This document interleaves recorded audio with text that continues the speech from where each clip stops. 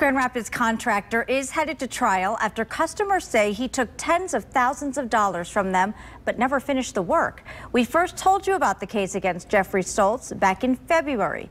Well, today Stoltz was in court for a hearing to determine if there's enough evidence to send him to trial, and 24-Hour News 8's Joe LaFurgey was there. Joe? Marley, the judge deciding to send this case to trial within the hour. January rolled into February. We just were starting having concerns that there was no money there. During today's hearing, two of the homeowners Stoltz is accused of bilking testified about a series of promises made, checks written, and deadlines missed.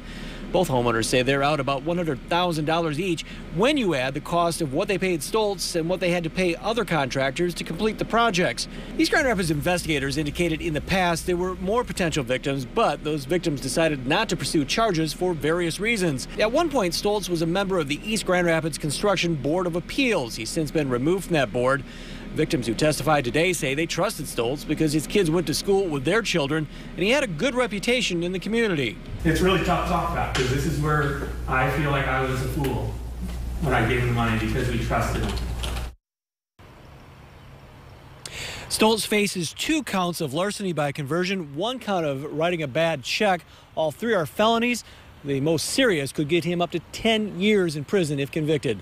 Live in Grand Rapids Township, Joe LaFurgey, 24-Hour News 8.